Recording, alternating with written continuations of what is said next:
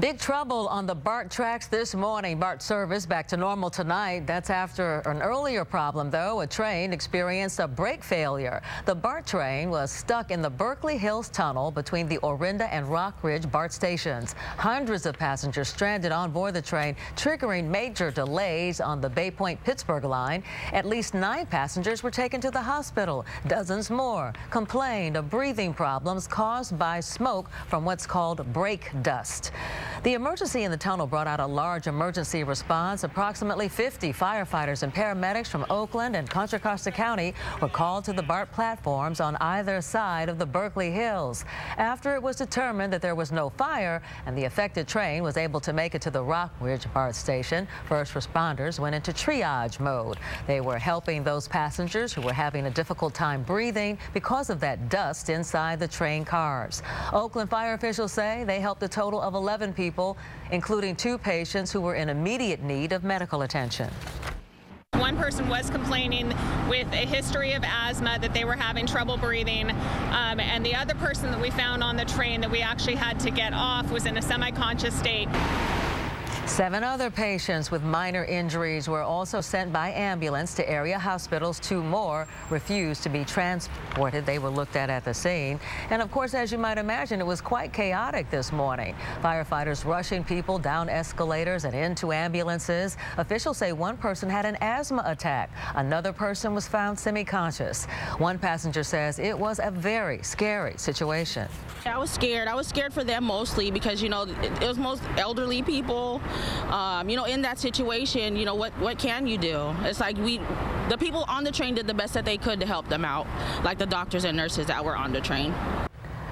This morning's train problem, just another point of frustration for BART passengers. Crown 4's Hazik Madyun reports many people were not as upset with today's malfunction as they were with the BART's overall service this year. Poor communication with BART passengers. You had no idea what was going on. I still don't have any idea what's going on. What's going on? Another service disruption. There's no trains running and that we are literally stuck here. Some BART passengers say they've had enough. You know, with all the BART strike and all that, you know, it's just one more thing. That is how stranded BART passengers here at the Orinda BART station were feeling Wednesday morning when a train malfunction stopped the transit system here along the Pittsburgh Bay Point line for nearly 3 hours. BART spokesperson Alicia Trost. There's been a lot of delays on BART recently. We very much apologize for that. Some of the stuff we just can't control. Some of the stuff we can always do a better job at our maintenance and trying to get things back in track. But we very much apologize for the wild year it's been at BART. Here you see Trost, who was actually stranded along with the rest of these BART passengers here in Orinda, doing a little on-the-spot damage control about this recent incident. Some of the people that are standing here now were actually on the train that had to get off and then became the rescue train. However, some say this recent service disruption is just another reminder of the turbulent year it's been for BART passengers. You know, they can't negotiate a contract. They're just not doing much right these days. This is just very disturbing. I'm very, very upset. There's always something going on with BART. This is nothing new to me. So. In Orinda, Hazik Madyun, Crown 4 News.